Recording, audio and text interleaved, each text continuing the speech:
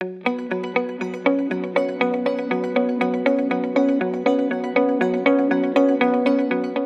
evening, everybody, and welcome to our open forum on cyber ethics, cyber law, cyber psychology, and cyberbullying.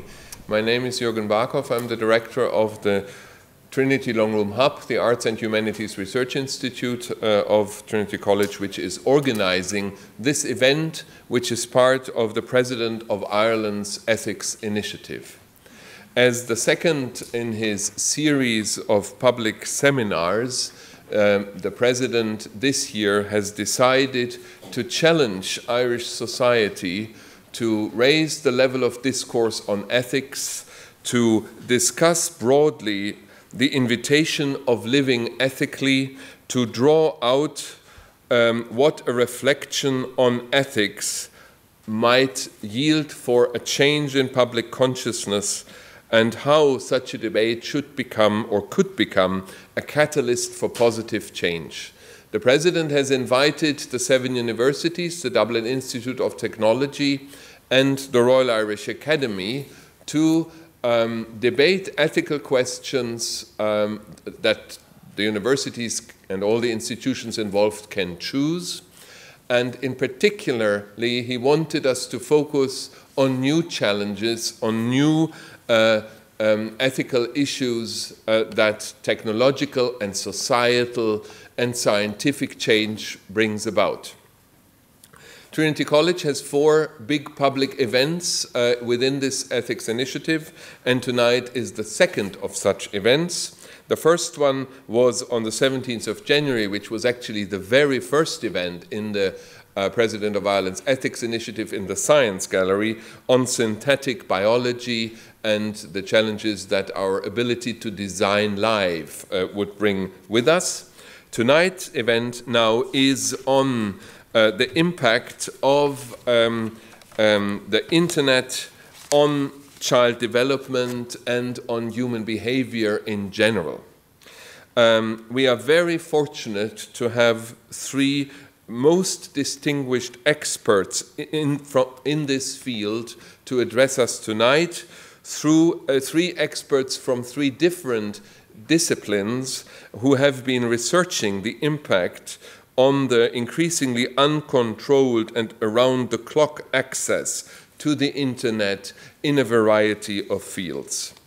So I briefly introduce the 3 speakers now, and then we hear their thoughts and perspectives, one after the other.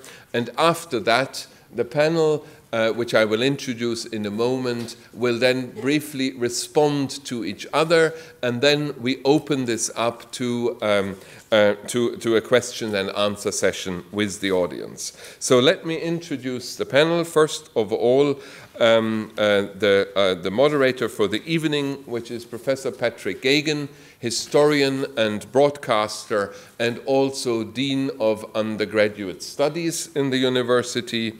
He will moderate the discussion.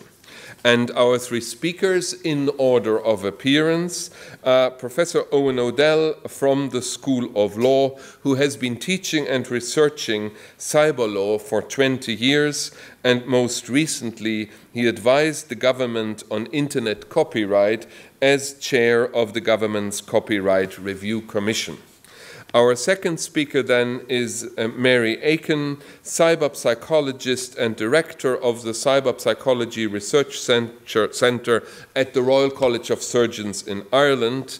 Mary has for years been at the forefront of this emerging discipline of cyberpsychology. She has advised, inter alia, the Irish government, the EU Commission, Interpol and the White House on how to deal with the challenges that the cyber technology poses for the way we bring up children and the environment in which they grow up. Our third speaker then is Professor Conor McGuckin from the School of Education, whose research focuses on understanding and preventing cyberbullying. We are really very grateful that you all have agreed to do this event. on one of the areas that I think are enormous areas for concern. But without further ado, I now want to hand over to our first speaker, Eoin O'Dell.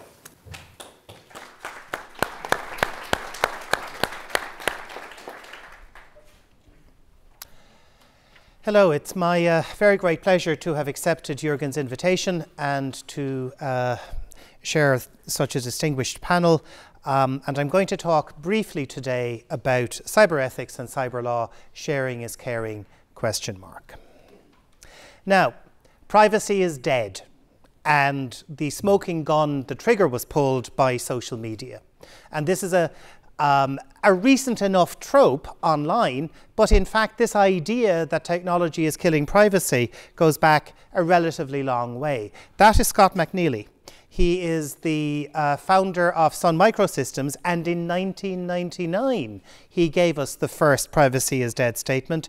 You have no privacy anyway, he said, charmingly, get over it. This man, Vint Cerf, one of the founders of the internet. He has the wonderful title in Google of Chief Internet Evangelist. Almost as good a title as, visionary. And what he said to the Federal Trade Commission just before Christmas is that privacy is an anomaly. And the implication is that technology is removing that anomaly. And Google, the implication is at the forefront of the removal of that anomaly. And I want to speak about 3 ways in which we need to think about how technology is impacting on our privacy, and more to the point, impacting negatively on our privacy, and how we need to think about responding to that. Now, the first way, the obvious way, is when we physically give the information. We fill in a form like that. When you booked for today with Eventbrite, you gave them some information about you. And we're all conscious, kind of filling in a form and giving information. What we're not conscious of is the amount of information that is taken from us as we go about our daily online lives. I have a smartphone. It uses a lot of power very quickly. I'm sure a lot of you have a similar device that uses a lot of power very quickly. And you wonder why? Well, the reason why is because all your apps are giving all your information back to headquarters. Everything you do on your phone is open to everything else on the phone. And potentially, each app with access to information on your phone can send it back to Cupertino or wherever, where all that information about you is being mined by the companies. We are very lazy when it comes to technology. We adopt the default. And all of our apps, all of our engagement with websites tend to default to open, and in particular open to the website, open to the service provider. It is important that we take control of our data, but we rarely do. Now, the most important part is not the joke about the food being free, but the line across the bottom. If you're not paying for it, you're not the customer, you're the product. You pay for free online resources with your information. And in the line of the great movie in the early 90s, Sneakers, it's all about the information, your information, which you are giving them or letting them take. This is a very good article in Ars Technica about an Austrian law student. Law students get everywhere. But this guy is actually one of the good guys, perhaps, called Max Schrems. Jürgen will correct my German pronunciation. I'm not even going to try. Who wanted to find out how much information Facebook had on him. And they refused access to that information. He took a complaint to the relevant Data Protection Commissioner, which is the Irish Data Protection Commissioner, because Facebook are established for Europe in Ireland, and therefore Irish law and Irish regulation, and therefore the Irish data protection regime applied.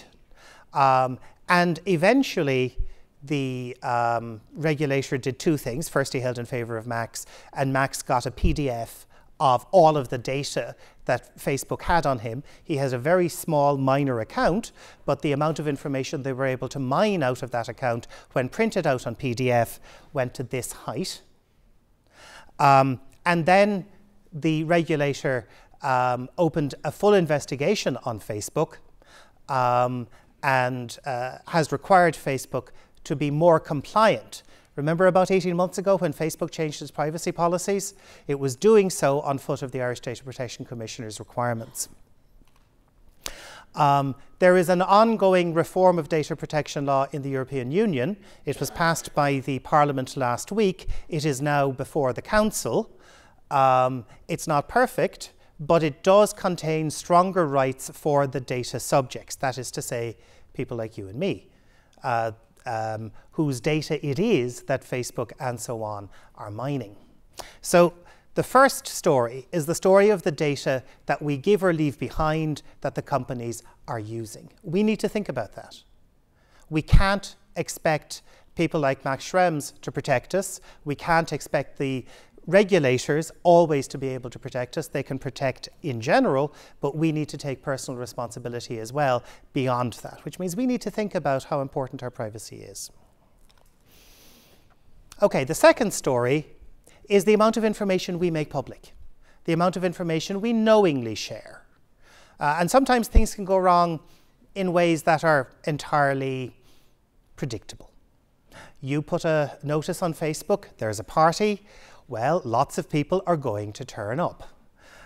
Whether it's a small village in West Cork being overrun by drunk teens, I don't quite know what the story is, but it's a great headline, or a 1 million home in London being gatecrashed by up to 600 revelers.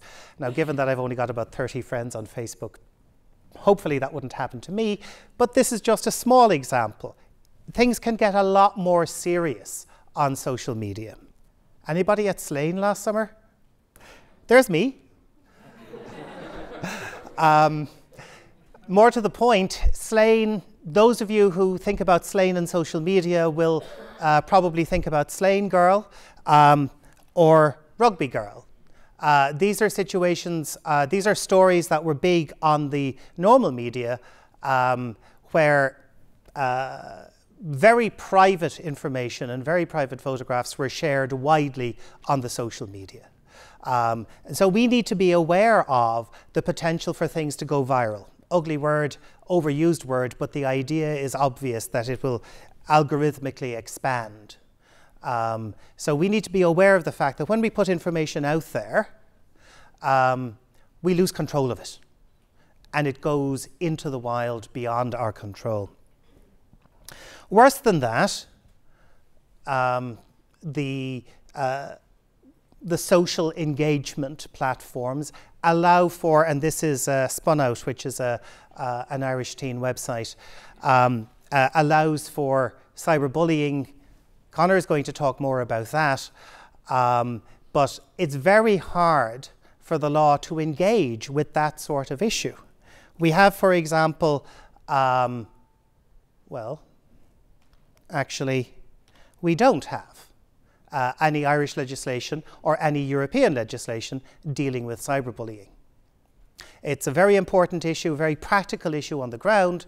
We have standard legislation that is being cross-applied, but other jurisdictions like Canada and New Zealand are currently looking at specific legislation engaging with cyberbullying, and in particular with anonymous cyberbullying, because of the significant negative consequences that the increase in range that technology brings to bullying.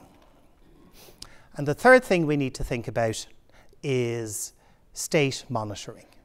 Now, this is from one of the great movies of this century. These are slides from the Simpsons movie. And this is a conversation that takes place when Lisa and Bart and Marge are running away from Springfield, where they have escaped from the dome, which was a criminal offence. And they're on a train to Seattle. Not sure why Seattle, but I'm sure there's some sort of tech echo going on there. And Bart and Marge are talking about escaping and when they're going to meet Homer. And Lisa says they shouldn't be talking so loud, and Marge shuts her up by saying, "Yeah, no, nobody's listening."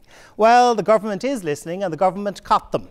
Now, this was meant as satire, but as we all know, it was actually true.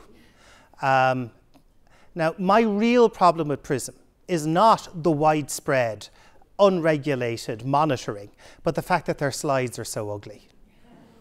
This is one of the PRISM slides on Wikipedia, and it's just an ugly, ugly slide. You know, if they've got the technology to monitor every electronic communication in the world, maybe they've got the technology to do something a bit better with PowerPoint. And the justification for systems like PRISM is if you've got nothing to hide, then you've got nothing to fear. It's the standard quote, which is usually met with the Benjamin Franklin, those who would sacrifice liberty for security end up with neither. Last week, in a case brought by Digital Rights Ireland, an Irish-based rights advocacy group for rights in the digital environment, the European Court of Justice said that data retention of the kind being conducted by the NSA with very little statutory basis, in Europe there was a directive allowing for it, that this data retention is an interference with the fundamental rights of practically the entire European population. And the court struck down the data retention directive as a consequence. So the court is thinking about our privacy rights, but we need to think about our privacy rights too. You don't need to read this slide in detail. Just know that on the left is the United States, in the middle is China, on the right is Brazil, and red is privacy is a good thing, blue is privacy is not so important. And in the States, public opinion is very much in favor of privacy. In China, not so much. What a surprise. Now, Hansel and Gretel, going through the woods, but they leave a digital trail, and we all leave this digital trail. There is eavesdropping and monitoring. There is a satellite or a drone. There is a CCTV camera. There is an electronic fund transfer. There is internet, and when this slide was made, internet was primarily, though not exclusively, on desktop machines. But they did have PDAs, and that they were probably internet enabled. Every time you conduct a back transaction, there's almost certainly a CCTV camera. There is all the information you were leaving about your electronic life. There is, of course, just somebody snooping, in this case, the Wicked Witch. And finally, of course, if you used an old-fashioned analog telephone, you could be bugged. To this slide could be added a whole lot more, because according as we get more technology, we get more ways to interact and to leave our digital trail. This is a slide about how safe the data in that digital trail actually is. The bigger the bubble, the bigger the breach of the safety of the information. So Evernote, Living Social, and Yahoo, 50 million, and 22 million information about that number of subscribers leaked. And the color code, the purple, is when the websites are hacked. And this is before we knew about Heartbleed. This is before we knew that there was a simple means of hacking the websites. This is the stuff we know about, not necessarily the stuff that the NSA via Heartbleed got additional to what they already had. The latest year for which we have figures in Ireland is 2012 from the Data Protection Commissioner. They received 1,592 in Trinity, an interesting number. Notifications of breaches. About 450 of them were relating to technology. And this does not include, for example, the breach that we discovered, which started with 3,000 SuperValue customers and spread to 1.5 million people all over Europe, with the company in Clare whose website data was hacked. So 450 sufficiently serious breaches to notify to the Data Protection Commissioner on the basis of Irish breaches alone. That's a lot of breaches that are sufficiently serious to notify. And most of us here were probably affected by at least one of them, and we probably didn't even know about it. Snowden. How you think about Snowden potentially tells you how you think about privacy. And my theme today is that we need to think about privacy. We need to talk about privacy. We need to understand what the challenges to privacy online are and how we ought to respond to those challenges. Whether it is in a situation of my father, whose visions of privacy were probably unchanged from his father's, to my sense of privacy, which is probably more open than my dad's is, to my son's sense of privacy, which is even more open again, because he is, in the horrible phrase, a digital native, entirely comfortable with sharing. Now, this is an image from the front page of today's New York Times, and the New York Times has mislabeled this. They said this is a selfie. It isn't. It is a photograph of two people taking a selfie. In exactly the same way as the 3 world leaders at the Mandela funeral selfie isn't actually a selfie, it's a photograph of the 3 of them taking a selfie, and that selfie isn't available. We've always taken photographs. For so long as it has been possible to take photographs, and before that there have been portraits and self-portraits. We've always wanted to record our image. The big new challenge is not the fact of the selfie, but the fact of the sharing of the selfie. Plato, Aristotle, Socrates. Anybody seen The Princess Bride? Want to finish that line? Morons, exactly, yes. They also happen to be the great Greek philosophers. And I'm just putting an image of the Greek philosophers up there, not because they have anything to say about selfies. This is as close as they got to selfies in ancient Greece. But instead, just to reinforce the point that we need a philosophy of online living. We're in the process of making a significant transition. We are transitioning, horrible word, but accurate in the circumstances, from an almost entirely offline existence to an almost entirely online existence. The law will protect us from the excesses, but it won't protect us from ourselves. We have a duty in those circumstances to develop a personal and social philosophy of online living. And we need to do it before it's too late. The lobster. You put the lobster into a vat of cold water, you turn the heating on, and we are told that as the temperature goes up, each incremental change, the lobster just registers the incremental change, and eventually becomes dinner. We're like the lobster. We've been put into the cold water. The water is heating up. The water is now actually very hot water. We need to realize just how hot the water is technologically and what the impact it is having on our privacy before it's too late. Thank you very much. I'm a cyberpsychologist, and cyberpsychology is the study of the impact of emerging technology on human behavior. So for those of you who are not familiar with cyberpsychology, I'll just do 2 or 3 quick slides just to tell you a little bit about it before I get into the main part of my talk. I'm a director of the CyberPsychology Research Centre. I'm also a fellow at a research fellow at the Network Science Research Centre in the US, and a fellow at the School of Law in Middlesex. And I actually engaged in these different disciplines as part of my own philosophy that really we need an interdisciplinary approach to the problem space. And it's great that Jürgen has assembled a panel with a mixture of various skill sets coming together to actually address the problem space tonight. So what is cyberpsychology?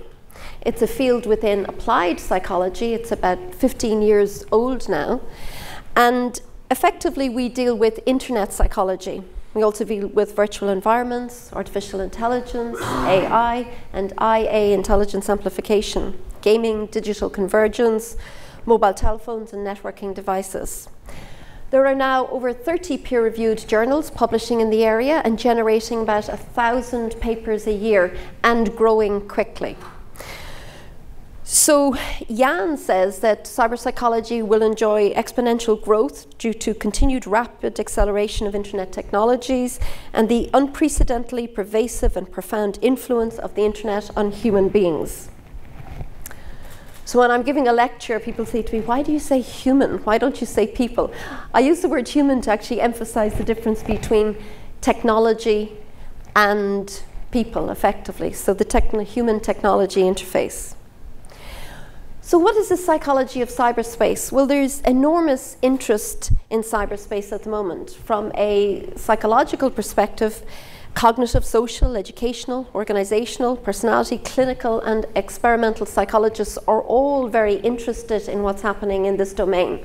Many years ago, I did my undergraduate degree in psychology. And then about 15 years ago, cyberpsychology arrived on the scene, and I looked at it and I thought, I understand that. And that was at that stage. So now it's even more relevant and becoming increasingly more relevant. John Suller, who's acknowledged as the founder of cyberpsychology, he's a professor of cyberpsychology at Rider University. And he asks a couple of questions. He questions as to whether traditional psychological theories, the real-world studies that we have to date, will they suffice? Do we need to modify them, or indeed do we need to develop new ones?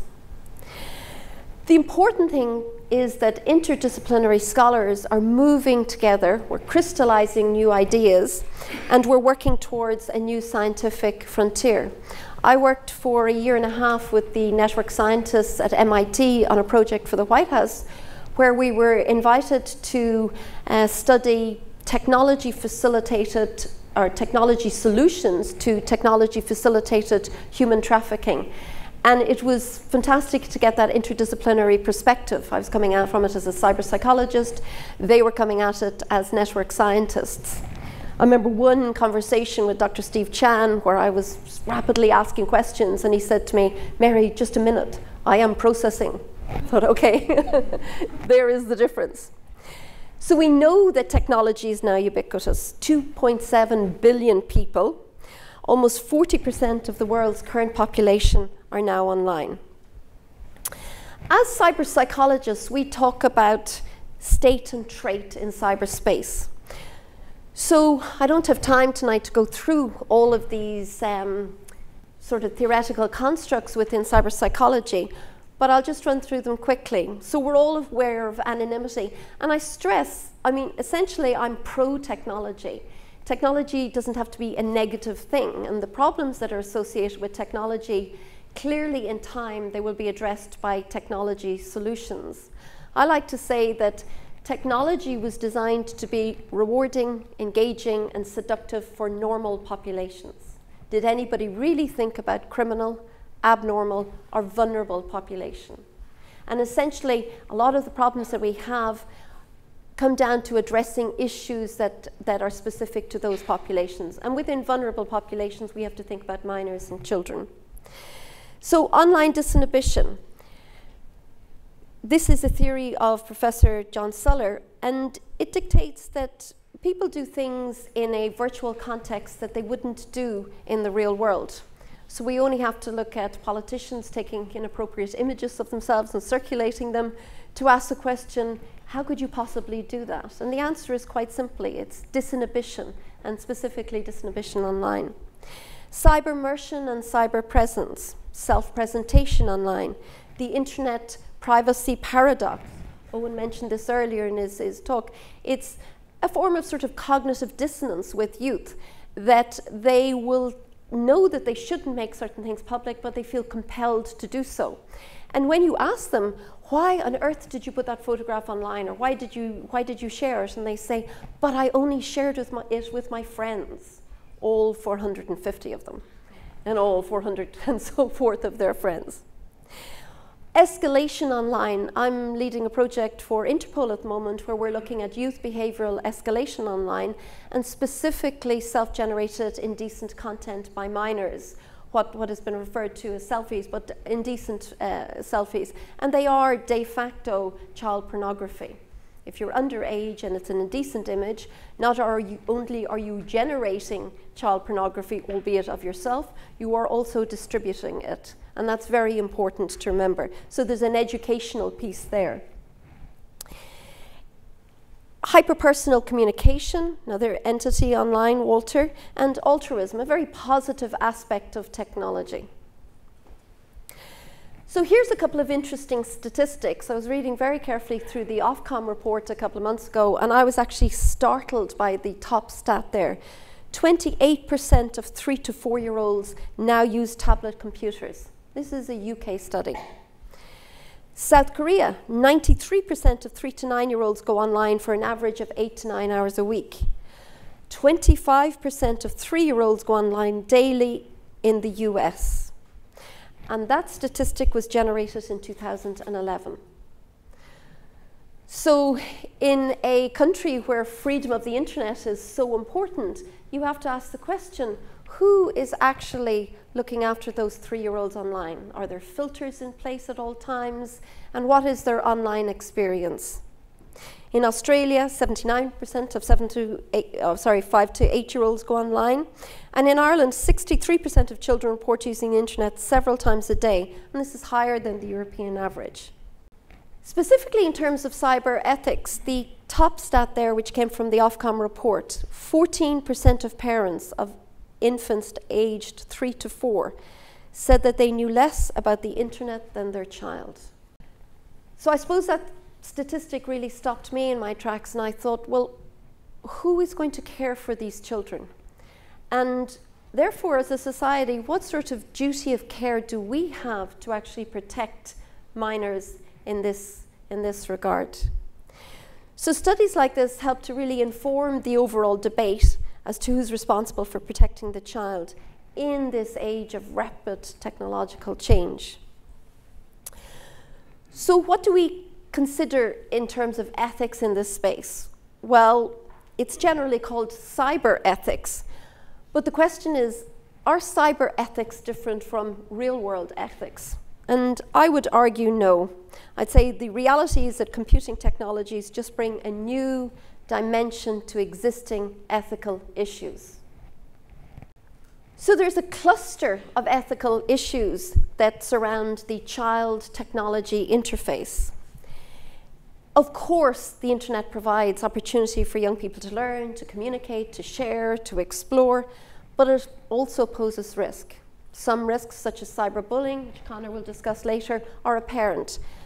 Some risks, we don't know about them as yet. I wrote an article for the journal, and actually the lead opening sentence in the article was a quotation from the great Canadian forensic psychologist Michael Cito. And he said, "We are living through the most interesting, unregulated social experiment of all time. A generation of youth that have been exposed to content online." And in fact, in the journal article, one of the comments below from obviously some sort of a keyboard warrior was, "Well, I stopped reading when I read that sentence." So the point is that we don't have to be in different camps. It doesn't have to be, let's regulate the internet versus freedom of the internet. The solution lies somewhere in between. Specifically, I want to talk about the ethics of child-technology interface, and specifically interface with machine intelligence, with algorithms. So in a real-world context, and I say real-world and virtual world to differentiate between the two, parents and caregivers decide what is suitable for children. In cyberspace, we have to ask the question, is artificial or machine intelligence in charge? But from the point at which a child logs on, whether it's search, whether it's using a communication platform, whether it's social networking or gaming, they are interacting with algorithms. So for example, if your teacher introduced your young child to an undesirable person, you would hold the teacher accountable, or if a neighbor did the same thing. But when an algorithm makes an introduction, who's responsible? And who supervises that transaction? And to take a real-world metaphor, if your son or daughter is online playing a first-person shooter game, and say they're 13 or 14, I know that's underage for those games, but the likelihood is that they may be that age. So they're playing that in the room and you're happy because you're in the room and they're playing. If you walked out into the street and saw your 13-year-old son playing with 4 men aged from, say, 25 to 45 and kicking a football around, would you be concerned if they were all strangers? Or would you just say, oh, that's shooter boy 100, he must be fine? So the point is, in the real world example, we like to know who our children associate, who would they play with. Why do we just abandon this then when they go online and think that it's some sort of harmless transaction? And the point about these games is that in these games, friendships form, loyalties are built. And that can lead to other more undesirable entities. We always think about social networking platforms in terms of grooming. The current research that I'm involved with Middlesex University, we're looking at first-person shooter games as platforms for grooming for radicalization and for grooming for sexual deviancy. In terms of the ethical issues to be explored, I talked about search engines acting as associative indices. Again, I did an interview with a journalist last night, and people are so protective of cyberspace because it's a new frontier and it's freedom of the internet. But I say yes, but not at any cost, and certainly not at the cost of the rights of a child. And in a real-world context, we go to great trouble to actually protect children. You know, the responsibility is put on parents' shoulders. Well, you are responsible for your child. But think again of another real-world example. Do we expect parents to stand outside the front of public houses or off licenses, standing there saying to children, do not come in? Or to man the cigarette counters in newsagents? We don't. As a society, we create laws, or we create regulations, or even self-regulation where that process is going to take place. Now, we don't want to turn the internet into a child's playground. That's not the idea. But what I am saying is we need smart and workable solutions that we can actually protect children in this domain, particularly if we're going to allow them to access it. And it comes back to a children's rights issue. And this is another area that as academics we're exploring, along with some legal academics who are experts in this area, including Eoin. We're looking at the rights of the child. I would argue that in a real world context, when we were importing clothing from third world countries, we boycotted that clothing if we found out that they were using child labor in the factory, because we said basically the children who are working on these trainers are being deprived of the right to a childhood. Well, I would argue that children who access content online that may be legal but not age appropriate, they are being deprived to the right to innocence, deprived of the right to a childhood. And I have to declare my, my position here. I'm an observer to the Interpol Specialist Group for Crimes Against Children. And somebody has to be the voice of the child. Among all of the freedom of the internet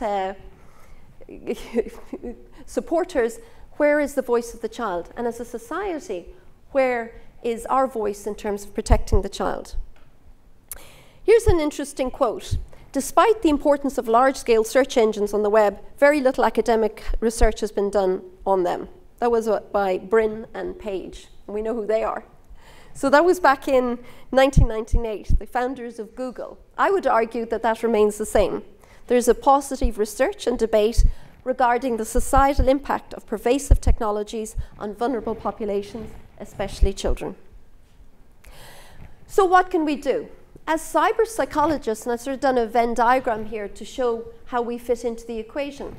So over here you have the child, and entities that are important from a psychological, from a developmental perspective, and we haven't even begun to talk about neuroscience and actually the impact of technology on very young infants. And I think that in terms of increasing our interdisciplinary approach, it's going to be very important to start looking at that. I haven't seen any studies that actually examine this topic in a meaningful way. There are lots of blogs and lots of posts, but I haven't seen any studies. But there's the catch as well. We would need a longitudinal study to actually assess the impact. I'm not presuming that it's damage, but certainly the impact. But do we really want to wait for that, or can common sense prevail in the meantime? So over here we've got issues to do with technology, big data, governance, artificial intelligence, IoT. Anybody know what IoT is?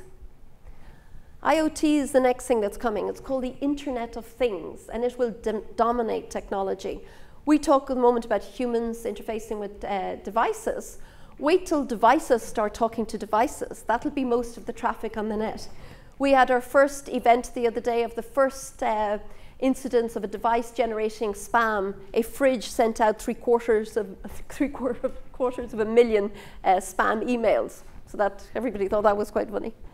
One of the issues here that I'm going to point to, and I think it's really key in terms of the problem, is authentication and age verification online. And that is one of the solutions to the problem space in terms of using technology to actually solve the problems that are caused by technology.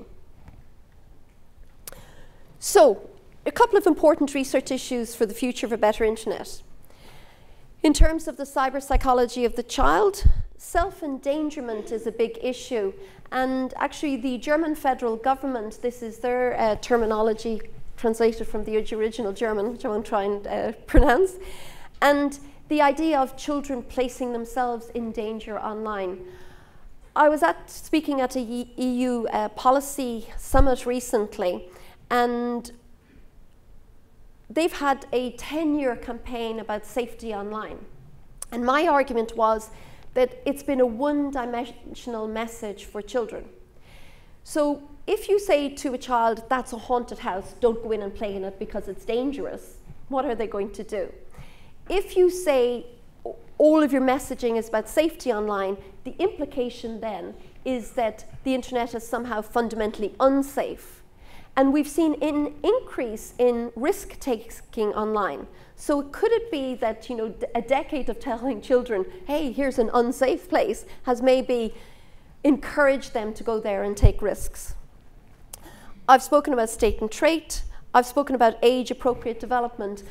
The good news is that in Ireland, the government is actually paying attention. The Minister for Communications recently put together an Internet Content Governance Advisory Group, sort of long title, and I sit on that group. But we have representation from industry, from computer science. We have full representation on that group. And we're actually looking at this area of legal but age-inappropriate content online and the impact of that on children. The second area is to consider cyberspace as an environment. Technology now is not a simple extension of the telegraph or the telephone. You have to start thinking about technology as we think of it as cyber psychologists, as an environment. Online and offline, they're generational constructs. When children are always on, and when they engage with cyberspace, they are immersed in an environment. So we have to think of it in an environmental context. And also, we need to think about the ethics of the impact of technology on the developing child, as I've discussed previously. I say policy and governance. I don't like the word regulation of the internet because I don't think that'll deliver a solution. So we're looking at an interdisciplinary cyber-psychology informed approach, theoretically profound, experimentally rigorous, developmentally longitudinal, and technically sophisticated to achieve long-lasting positive societal effects. We should consider principles of virtual research methodology when conducting research in this realm, and focus on youth developmental aspects, and bear in mind ethics in cyberspace. So President Higgins, he said that he wanted this to be a presidency of ideas, and this is a quote from him: recognizing and open to new paradigms of thought and action, seeking to develop a public discourse that places an ethic of active citizenship at its heart. As a cyber psychologist, I'm interested in active cyber citizenship. And the question is, how does an ethically aware society step up, so to speak, in an age of technology? So there's an old proverb, I think it was African in origin, and it said it takes a village to raise a child. But remember, this is also true in cyberspace. Thank you. Good evening, everyone. It's a pleasure to be here, to be able to share some of the work that we're doing in this area. Obviously, it's a microwave approach. There's so much that can be talked about here. And I'm always guided by John Donne, no man is an island. And I certainly don't do all of the work in this area. And I'd pay tribute to a couple of colleagues who are just sitting in front of us here. Murray Smith from the Anti-Bullying Centre, great work in the legal aspect of it. Professor Stephen Minton here as well, and his seminal work in the area, especially around ultraphobia, which I'll probably link to a little bit later on. One thing I would say, you've had a couple of presentations, take a deep breath, have a bit of a sigh, have a smile. And I think what I'm trying to say with this slide is that we keep talking about policies and we're talking about regulation, we're talking about all of these things, and things cost money. As a psychologist and a psychologist in education, I think sometimes where I come at this is that not everything has to cost money. And sometimes just saying something nice, being a nice person, you know, having a moral backbone there, thinking about the ethics of what we're doing, that can be more than enough for what we're actually up to. But I think we could get into panic. It's all the new technology, the cyber psychology, the cyberbullying, the legal stuff. And, you know, we could feel a bit overwhelmed. And I must say I was very gratified with Eoin's presentation, and with that kind of approach, I think we can overplay a lot of the paranoia of the legal aspects of stuff. It is very serious, but I think we have to have a very balanced understanding of these things. And I think that's what the three speakers, that's what we're trying to do tonight. And to keep that, with every bit of new technology, there is a lot of widespread social attention, and obviously President Higgins and the Ethics Initiative. We wouldn't all be here tonight if we weren't interested in the influx and the importance of new technology on society. But if we don't properly understand it, if we don't educate ourselves and think about these things and be a reflexive society, then we can get into moral panic. Let me take you back just a couple of years. Okay? When the sewing machine was first introduced, there were people who feared the implications that women moving their legs up and down would affect female sexuality. When I go out to the shed at home and I see that Singer sewing machine there, I think about my father in a different way now.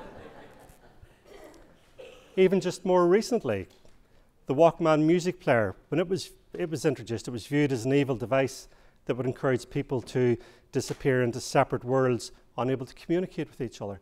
So every time we get something, there's the panic, the knee-jerk reaction, the misunderstanding.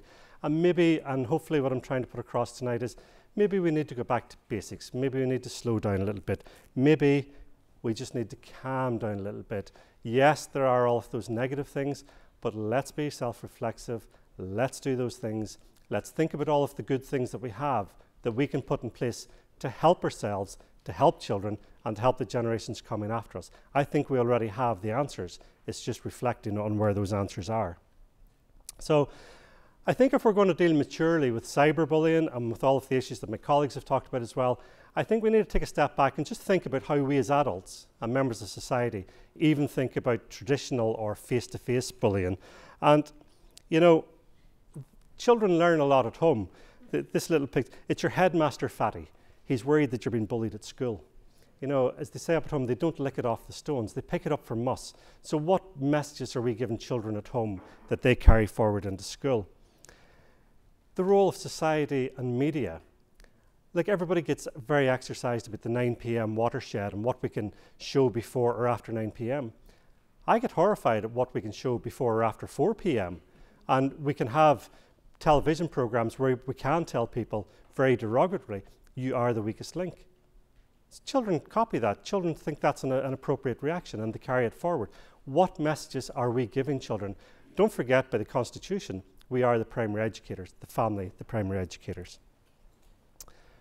Then thinking about how boys and girls and the realities and what we think about bullying and the facts and the myths and the realities. This little picture says, Janet set aside an hour each day to work on her threatening letters. Up to very recently, we didn't actually believe that girls could be aggressive.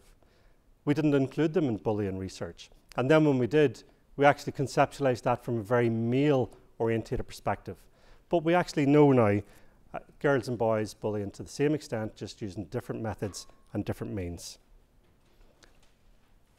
And sorry, the little bit at the bottom, it's really just that bit. You know, as a psychologist, I come across a lot of parents, especially of primary school children, and they will freely admit that their daughter could be a victim, but they could never admit, no, she's got a Dora the Explorer bag, she's got pigtails, she couldn't be a bully.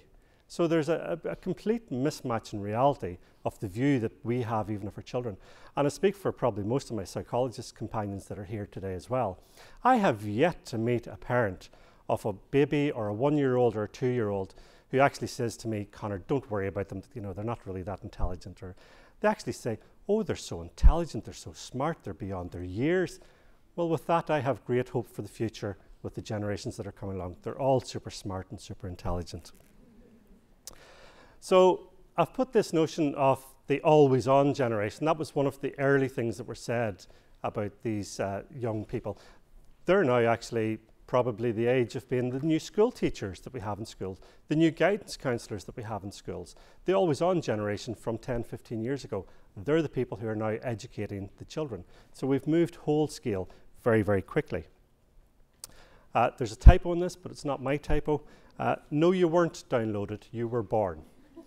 And it is that mismatch. And again, I think some of the stats that Mary put up, we're talking about digital infants and digital babies, and things are moving, and the misconceptions and the conceptions in society as well. But I think we have to be careful not to throw out all the good things. There are incredibly positive things of the internet, of everything that's going on there for education, for social, for recreation, for families, for bringing families closer, if it's harnessed and if it's used and if it's understood, and if we have the safeguards and the protections, and they're very easy to do. All of these social networks, but as I keep saying to colleagues, I do have a good social network for kids. It's called outside. But let's remember, and that previous bit was saying, you know, we have great colleagues, Professor Keith Johnson and people in the Centre for Research in IT and Education, CRITE. Take a look at the website, they're doing great stuff. But don't forget that paradox. The internet really is the most open forum and forum of communication, but it's also the most anonymous.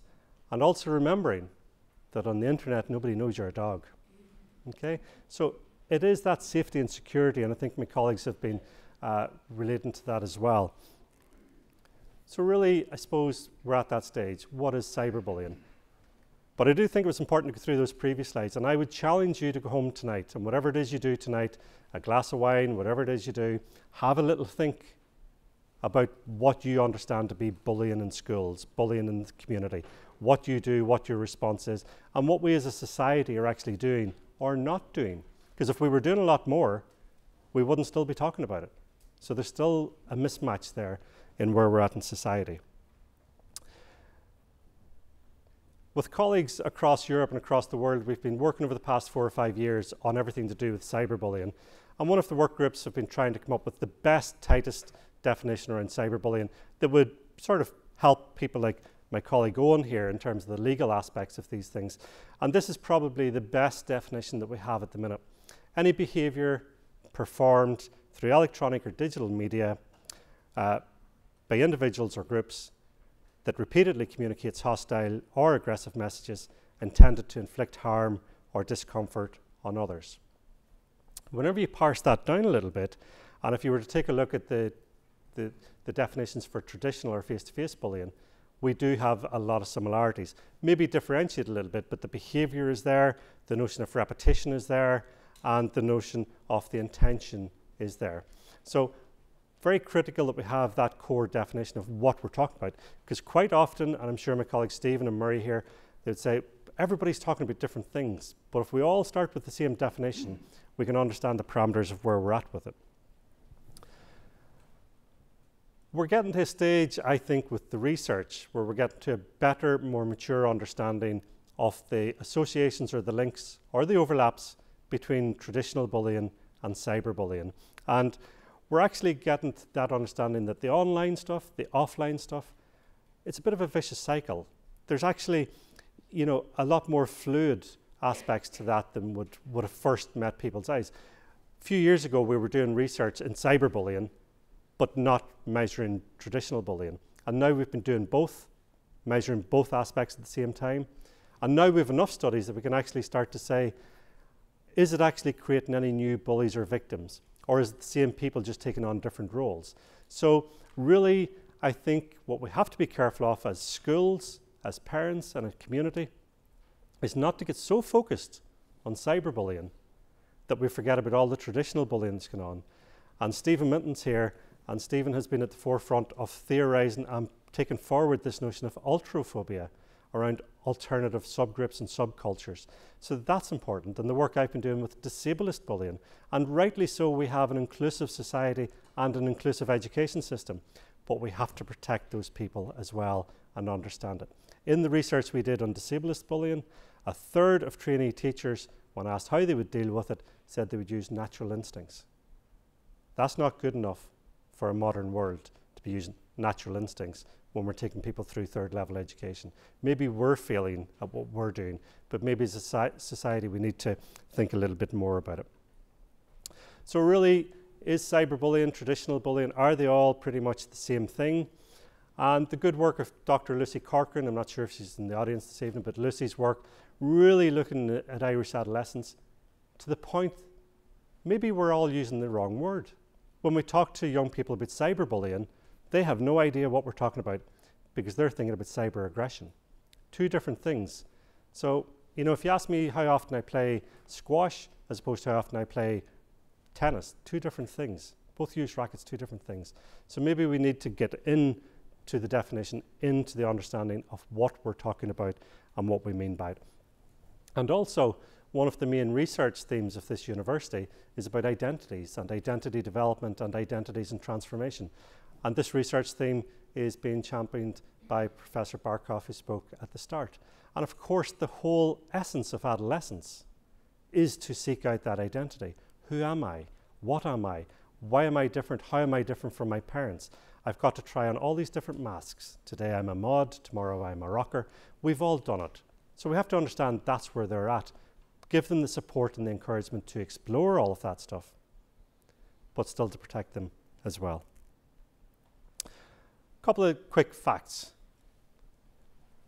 Most children tell us that they won't report if they've been cyberbullied because they think that the reaction of their parents is that they'll remove the iPad or the technology. So they actually get punished for being the victim because they think that their parents don't know how to deal with it. So they're going, why would I cut off that oxygen to myself? So another fact that we have, 40% of cyberbullying victims, when we ask them, what would you do when you're victimized? 40% of them say they retaliate instantaneously. Now, I'd say that's a whole lot different than if I'm in the playground and if I see Professor Guckin on the far side and I think, well, he's quite wiry and he's quite weedy and he's only 5 foot nothing and I'm 6'3" and I'm 18 stone and I'll push him and stuff. You know, I might think differently if it's Professor O'Dell. You know, he might punch back. But so there's a thought process goes on there when it's face to face and it slows it down.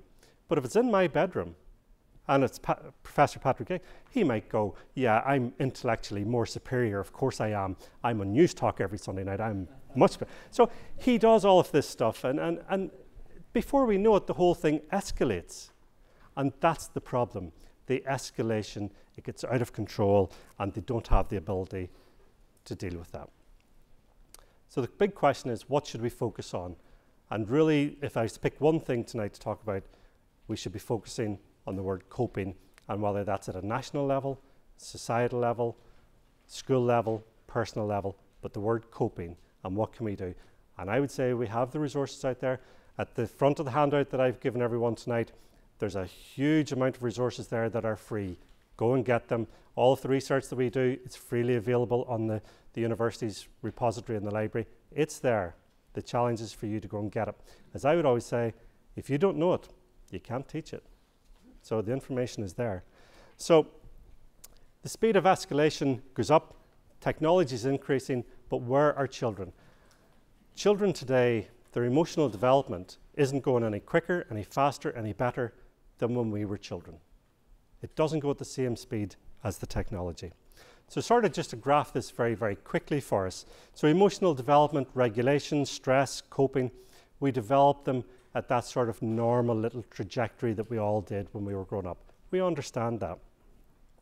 If we were to think about technology and maybe, for example, the notion of Moore's Law, where it would have said that microchips should within 18 months have developed the next microchip to take over from it. So the 286 computer, the 386, the 486, the Pentium, and on it goes. So it's rising exponentially. You put the two of those together, you've got technology going one way, normal childhood development going the other way, and we've obviously got this gap. And is this the bit that we as a society, that at an ethical level, that we need to fill that gap? Technology's not going to fill it, children aren't going to grow up any better, any quicker. Maybe that's the gap that we need to focus on. So is that the role for us as an ethical society? And is the answer as plain and straightforward, going back to what would your granny have said, what would your mum have said, what is basic common sense? A couple of months back, Professor Minton was on the radio, and I thought he summed it up quite well, and I think one of my colleagues was saying it. If you moved home tomorrow, what would you do? You would scout out the local neighbourhood, the local playground, go down to the local shopping centre, you'd look for the safe areas, the areas that are unsafe. Now, for example, First Holy Communion, any of the young kids who don't have an iPad mini will have after First Holy Communion. The rate of ownership is coming down and down and down. So what's our response to that? Well, at a research level, and I think that's what you would expect of us at a university, is to be contributing something to society, something that's meaningful, something that's useful. As part of some of the European research projects, we've been working on these quite hard. We've developed the resources, they're free, and they're out there for you to access. So we've been looking at coping at all of those different levels. The publication on the right-hand side, you know, schools last week now have to have their new anti-bullying policy. We have to be including cyberbullying, homophobia, and stuff like that. These are out there, they're free, they're research-based, they're based on evidence from across Europe. So I'd encourage people to take a look for these. I mentioned the action plan on bullying. That was updated 2013. Last week, every school has to have that updated. On the right-hand side, also very interesting, we have now new mental health guidelines for everyone at second level school. And interestingly, it talks about the continuum of support. Support for all, support for some, and support for a few. And I would challenge any school principal or the government to rethink where we're at with guidance counselling within schools. In Budget 2012, we lost a lot of the guidance counselling service, but this is the service that can lead on these issues for everyone at school and for the wider community. And interesting piece of research in the middle from colleagues in UCD and the great work that Headstrong are doing. We have that and the My World survey, and the interesting finding out of that was really what is it that people need? What is it that young adolescents in Ireland need to support them in positive mental well-being? One good adult. And I suppose the question then for us is, are you that one good adult? Are you prepared to put your hand up and say, I don't know enough about this, but if a young person asks me, I'll say, I'll try to help. I'll try to understand. Can you help me? And I'll try to help you. Let's, I think tonight, try to start that honest conversation in society. Where are we all at? The resources are out there, but where are we at in terms of our knowledge? Let's support each other And let's not find it a failure if we say as a parent or a school or anyone else that we don't know enough. Let's help each other. That's what we should be doing. Otherwise, we're going back to the Walkman and the Singer sewing machine. It's time to move forward. It's time to move the discourse and the conversation forward. So really, to finish up a little bit, I'm advocating slow it down. Let's get back to basics a little bit. And maybe we need to stop worrying about whenever the horse is bolted and get back to the start of that process. Get back to the preventative stage of where we're at. And as a psychologist in education, this is where part of my role is with the research that we're doing and trying to think forward of where we should be. And I think we need to be focusing a little bit more on the basic skills of digital literacy, digital citizenship, and a lot of great work that my colleague Arlene over here is doing out in Marino. So we have a lot of great stuff going on. But back to those things. We have young children, digital infants, digital babies, as Mary has been showing us the stats on, shocking as they are. But they're going to primary school now, already sort of hardwired with some kind of an approach to this technology. But is the primary school curriculum? Are the teachers ready? Are we as parents ready? And obviously 14%, I think it was, of parents of 3-year-olds were saying the kids know more about it than I know. So maybe we should be moving that forward and thinking about what is our role. And then as we leave here tonight, thinking about the big societal things. I'm from Northern Ireland, and I think in terms of where this is at, the North actually punches well above its weight. It can't be rocket science for every organisation in this society that has an interest in this area to come together and have one forum, one response, one central conduit to get that message out. In Northern Ireland, we have about 30 different organisations, and they're all not trying to outdo each other by saying, I've got this and you've got that. They're all coming together in the forum. Maybe that's one thing we should be advocating here. Move the whole thing forward a little bit and help support each other. So again, what will you do after you go away from here? Is it our job to actually now make society a little bit bigger, a little bit better, a little bit stronger for the children coming behind us? I think it is. And I think if that's not your view, then you probably wouldn't be here. So everyone has a reason to be here.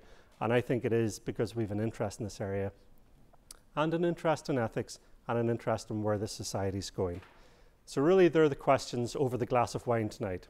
What are you going to do as a person, as someone in society, and as a leader in society in whatever role you have? And back to what I said earlier, if you don't know it, you can't teach it. And it's not that we need a whole pile of new resources. They're there, and they're free, and they're easily accessed. Let's start to engage with them, and let's start that conversation. And as we always say, it's possible not to be responsible for the problem, but to be responsible for the solution. And I think on behalf of the 3 speakers tonight, what we're really trying to do is actually show you where to look, but we're not telling you what to see. And we're very open to the questions that we hope will come from you guys after this. We don't want to be saying this is what you have to do or whatever. We want to actually say to you, here's where to look, but we're not telling you what to see. And if we keep waiting until we're ready, we'll be waiting a long time. So let's actually start something, and let's start it now. And I'm sure you've got some great questions for us. So thank you.